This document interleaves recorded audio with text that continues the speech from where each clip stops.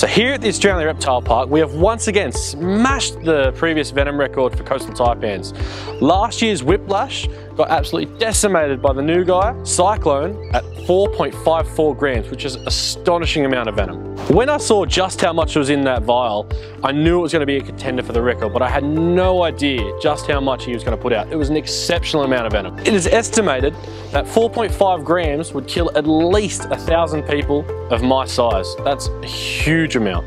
We will now freeze the venom, freeze dry it, turn it into a crystalline product and send it down to Securus down in Melbourne, where they will turn into life-saving antivenom. So the Australian Reptile Park is the sole supplier of terrestrial snake venom for the Australian Antivenom Program. We keep 250 of the most toxic snakes found anywhere on the planet in order to provide that life-saving antivenom. Each year in Australia, between 300 and 500 lives are saved every year due to the antivenom program. This isn't your everyday job, and there's a huge amount of risk involved with extracting venom from coastal taipans.